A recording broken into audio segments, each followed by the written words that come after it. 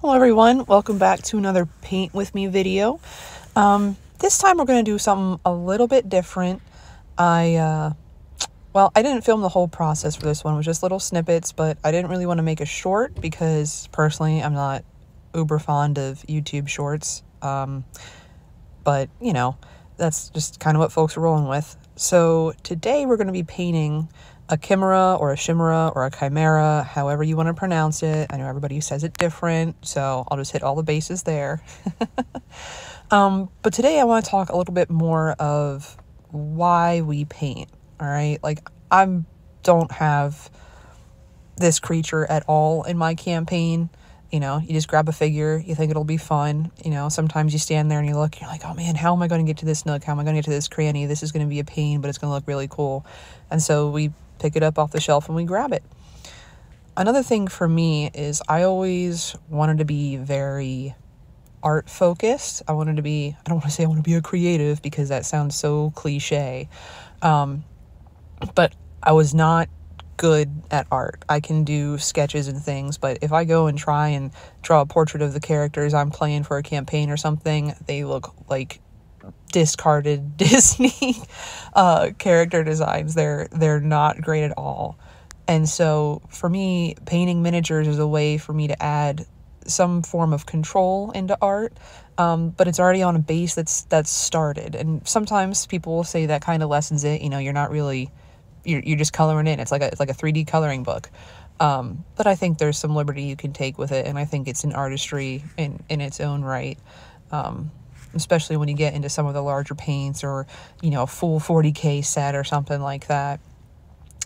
Now, for me, the other thing is painting calms me down. There's not a whole lot I can do anymore where I can just sit for hours and work on it. You know, even playing video games, I have to take a break after 40 minutes. A little bit about me, I am a Marine Corps veteran, and painting is a way for me to just shut the brain off, right? You don't, like, you're completely and entirely focused on exactly what's at hand. You know, my running joke with my husband is exactly like shooting. There's tiny little bits where you have to wait to stop breathing to paint a small little corner or an eye or something like that, and then you keep going. It's a hyper-focused activity where everything else just shuts off, and that's all you're doing. And for me, that's extremely relaxing. It calms me down a lot, you know, as opposed to others where they can't sit there and paint and focus because, I mean, let's be real. This isn't for everybody, sitting and painting tiny figures. I mean, obviously the larger ones like this monster here are much more calming. Whereas if you get, I don't know, a halfling warrior that somebody wants to play and they have all these color combos that they want, and then you paint it up and it's just a pain sometimes. And I can understand that with somebody that's born with bare paws, 100%.